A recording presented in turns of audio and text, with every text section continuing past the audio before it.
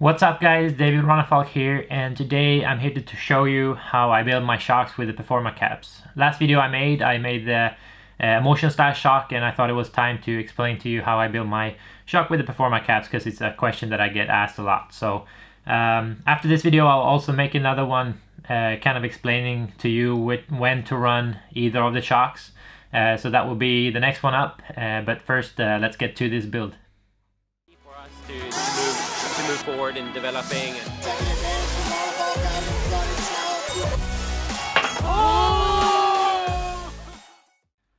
So before we go into the video, I'll just wanted to say if you haven't subscribed to this channel already, please do so. Give a like, drop a comment below. I always try to check them and see what you have to say.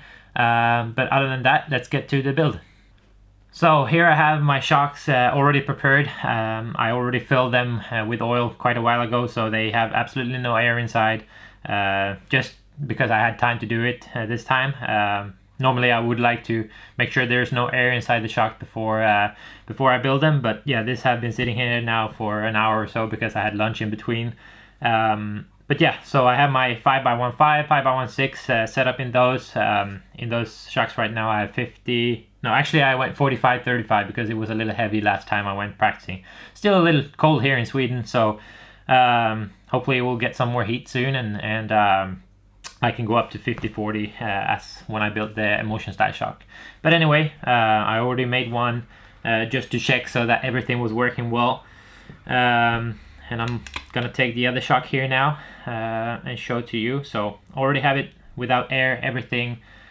What I do like to do is that I always like to put the bladder inside the cap before I start the build. I see some using this style cap bladder that put the bladder on the shock before and then close it with a cap, but I find it so difficult to kind of make sure it fits nicely in the cap when doing that. So this has been working for me, and this is how I do it. Then maybe it's not the right way, I don't know, but it works for me, and it comes out consistent every time. Adrian, for example, he builds the shock with the bladder on the shock, but I just can't do that. So anyway, so what I do now, I have my shock filled pretty much all the way to the top, and from here I just go ahead and I close the cap completely. So I like to leave the shaft all the way out. I close the cap, and when I've done that, I just open it up, would say like one full turn, just enough so there's gap so the oil can come out the bleeding holes here. I'll put that to the side.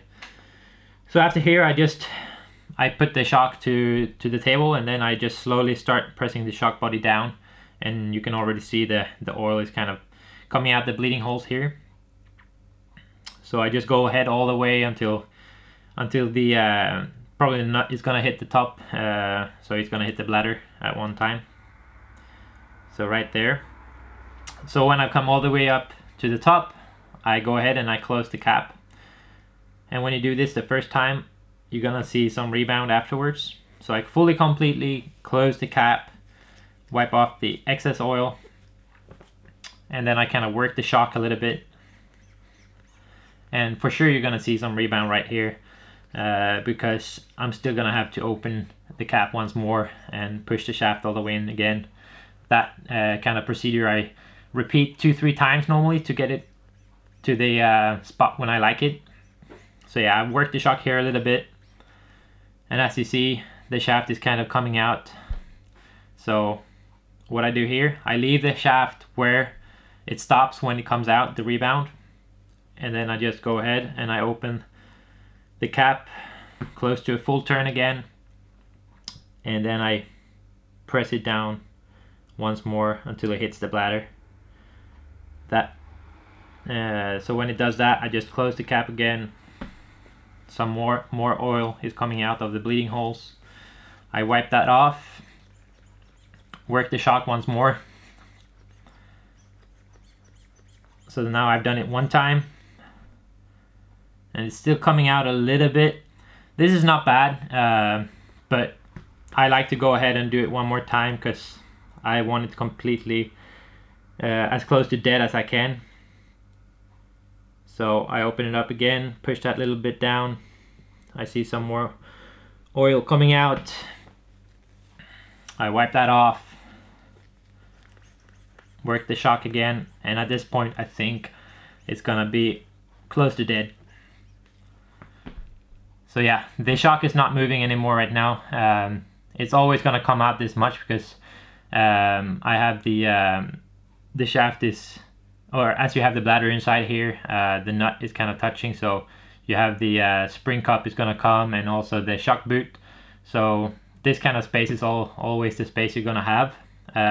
But as you can see, the shock shaft is not coming out any further. So right here, the shock is dead.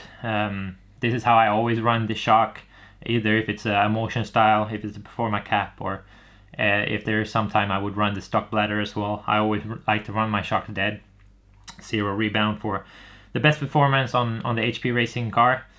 So yeah, this is pretty much my procedure to build the Performa shock cap style shock. I have another 2 shocks to build, but I think you get the point. And you know, if you try this at home, if you have any questions, just please drop a comment below, or send me a message on my Facebook page, and I'll try to answer as soon as I can. Other than that, I hope you liked the video, and make sure to check out the next one when I kind of explain to you when to run either of the shock. So either the motion style or the shock with the Performa caps. So that will be my next video up, but for today that's enough, and hopefully you liked it, and please subscribe. Alright, see ya.